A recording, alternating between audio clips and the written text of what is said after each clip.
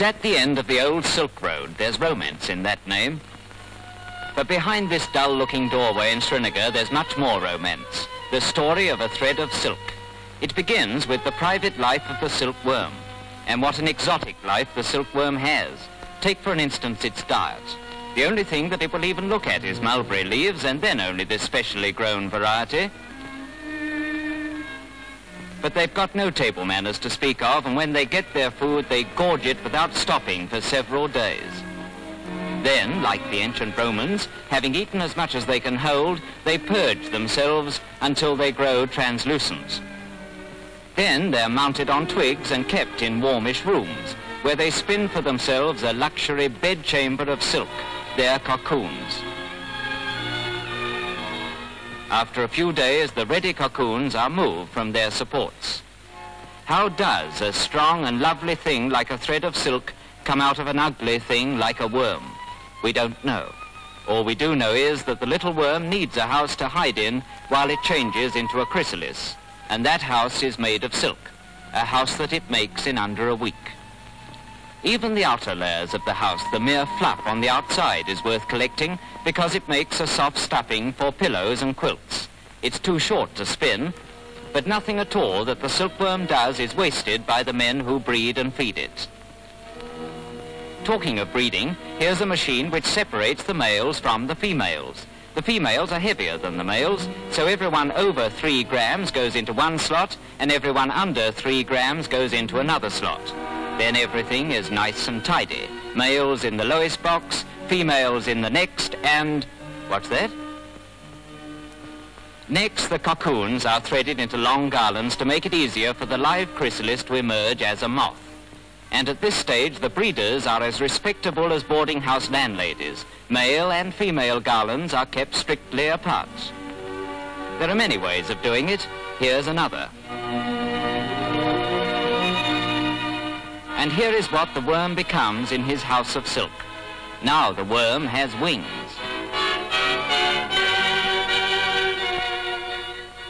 And here is a sort of aircraft factory where those wings are made, except that here nature does the work while men wait to snatch the benefits. Here are the male moths, all of a flutter. Why? Here's the answer. A handful of females, big, pretty, and lazy. Everybody likes pictures of weddings. Well, here's a mass ceremony.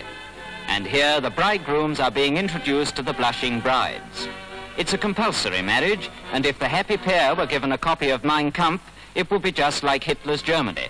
In fact, so like it that the defective males and females are even sorted out and destroyed. And here's a romantic sidelight on the silkworm's private life. During the time they mate, they eat nothing. They live, say the breeders, on love and air. But here the honeymoon is rudely interrupted. The females are snatched away and shut up in bags to breed. And as for the males, they're thrown into the dustbin. And that's something that many wives have thought of but dared not say.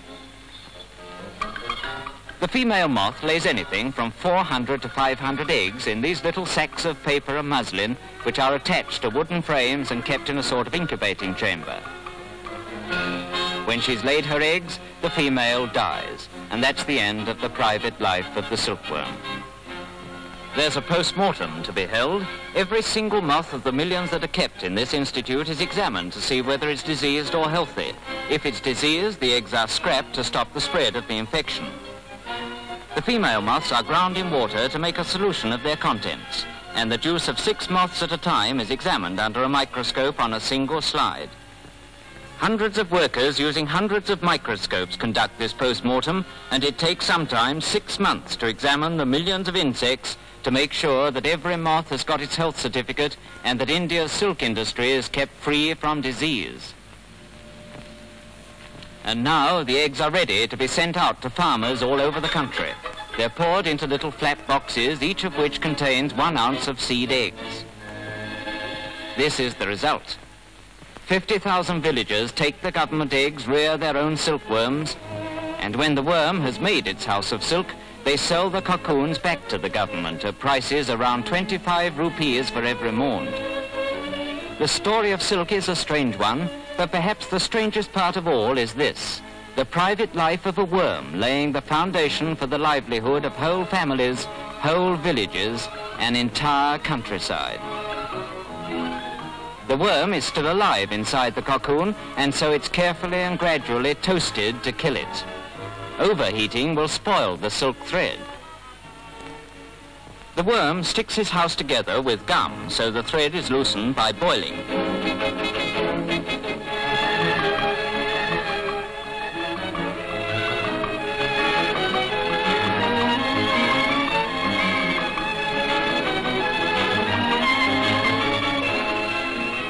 Each little worm spins a mile of thread in which to wrap itself up.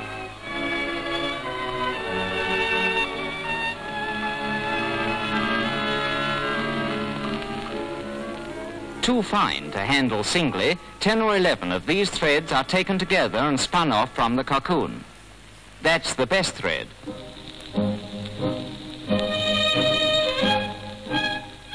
There's a certain amount of waste, which is collected and dried in the sun. It's called waste, but it'll make a perfectly good shirt. Back to the reeling machine, where the fine quality silk is threaded off the cocoons and spun together, until it becomes something that looks like moonlight made solid. But the worm has still a part of its coffin left to it. It's like a shell of paper. It's boiled in vats until this crawling, ugly-looking sponge is produced.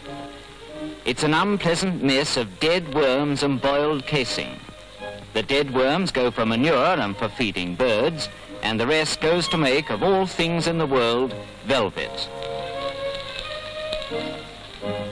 The pure silk thread from the cocoon goes on to be made up into hanks and skeins. The thread is cleaned and combed, and the ends tied together to make the familiar shape in which silk is bought and sold in the shops.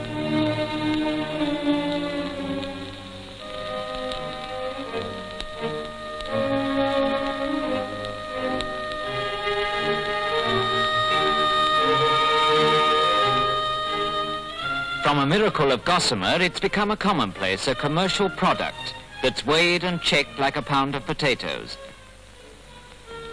Each of these packages contains 5 pounds of silk and is worth some 200 rupees apiece. The processes are now the same as those they use in weaving cotton. There's the same spinning maze of bobbins and flying shuttles, blending the delicate threads into the warp and woof of the toughest cloth that can be made. But this cloth is not meant to flatter the vanity of a woman or to deck out the pretensions of an aristocrat. It's going to serve a grimmer purpose. Silk has gone to war.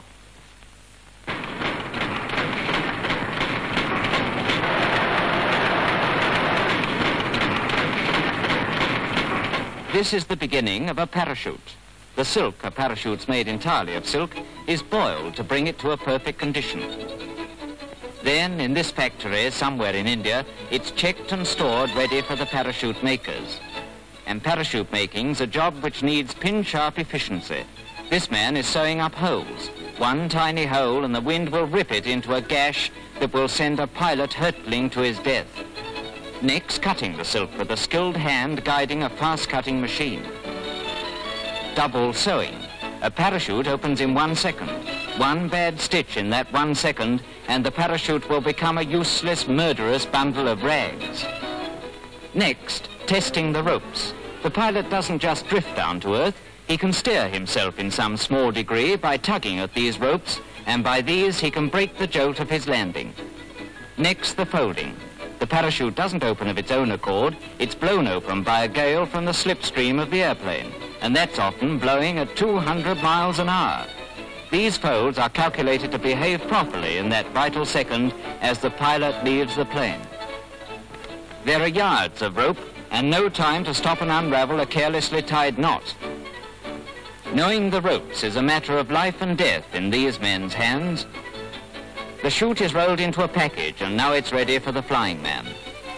They know that should anything happen to them in the air, there's nothing between them and certain death but the folded sheet of silk that makes their cushion.